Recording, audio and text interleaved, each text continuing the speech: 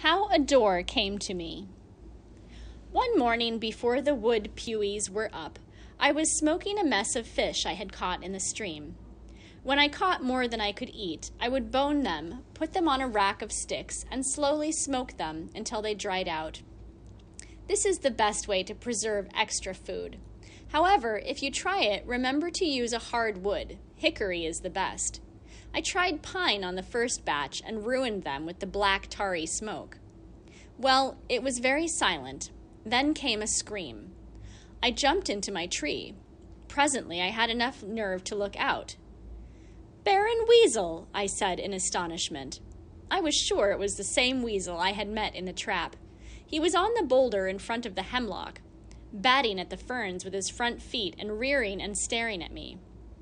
"Now you stay right there," I said. Of course, he flipped and came off the rock like a jet stream. He was at the door before I could stop him and loping around my feet like a bouncing ball. "You look glad all over, Baron. I hope all that frisking means joy," I said. He took my pants leg in his teeth, tugged it, then rippled softly back to the boulder. He went down a small hole. He popped up again, bit a fern nearby, and ran around the boulder. I crept out to look for him. No weasel. I poked a stick in the hole at the base of the rock, trying to provoke him. I felt a little jumpy, so that when a shot rang out through the woods, I leapt a foot in the air and dove into my hole. A cricket chirped. A catbird scratched the leaves. I waited. One enormous minute later, a dark form ran onto the meadow. It stumbled and fell. I had the impression that it was a deer. Without wanting to consider what I might be running toward, I burst to the edge of the meadow. No one was in sight. I ran into the grass. There lay a dead deer. With all my strength, I dragged the heavy animal into the woods. I then hurried to my tree, gathered up the hemlock boughs on my bed, rushed back and threw them over the carcass. I stuck a few ferns in them so they would look as if they were growing there, and ran back to camp, breathless. Hurriedly, I put out the fire, covered it with dirt, hid my smoking rack in the spring, grabbed Frightful, and got in my tree. Someone was poaching, and he might be along in a minute to collect his prize.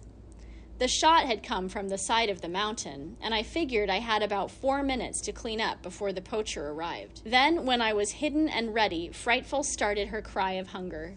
I had not fed her yet that morning. Oh, how was I going to explain to her the awful need to be quiet? How did a mother falcon warn her young of danger? I took her in my hands and stroked her stomach. She fought me, and then she lay still in my hand, her feet up, her eyes bright. She stiffened and drooped. I kept on stroking her.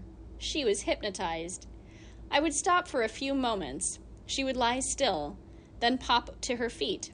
I was sure this wasn't what her mother did to keep her quiet, but it worked. Bushes cracked, leaves scuttled, and a man with a rifle came into the meadow. I could just see his head and shoulders. He looked around and banged toward the hemlock forest. I crawled up on my bed and stroked the hungry Frightful. I couldn't see the man from my bed, but I could hear him. I heard him come to the tree. I could see his boots. He stopped by the ashes of the fire and then went on. I could see my heart lift my sweater. I was terrified. I stayed on the bed all morning, telling the fierce little bundle of feathers in my hand that there was deer meat in store for her if she would just wait with me. Way down the other side of the mountain, I heard another shot. I sure hoped that deer dropped on the poacher's toes and that he would go home now. At noon, I went to my prize. Frightful sat beside me as I skinned and quartered it. She ate deer until she was misshapen. I didn't make any notes as to how long it took me to do all the work that was required to get the deer ready for smoking and the hide scraped and ready for tanning, but it was many, many days. However, when I sat down to a venison steak, that was a meal. All it was venison. I wrote this on a piece of birch bark. I think I grew an inch on venison. Frightful and I went to the meadow when the meal was done, and I flopped in the grass. The stars came up, the ground smelled sweet, and I closed my eyes. I heard pip, pop, pop, pop.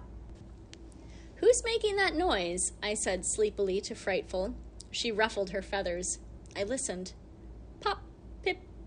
I rolled over and stuck my face in the grass. Something gleamed beneath me, and in the fading light I could see an earthworm coming out of its hole. Nearby, another one arose, and there was a pop. Little bubbles of air snapped as these voiceless animals of the earth came to the surface. That got me to smiling. I was glad to know this about earthworms. I don't know why, but this seemed like one of the nicest things I had learned in the woods, that earthworms, lowly, confined to the darkness of the earth, could make just a little stir in the world.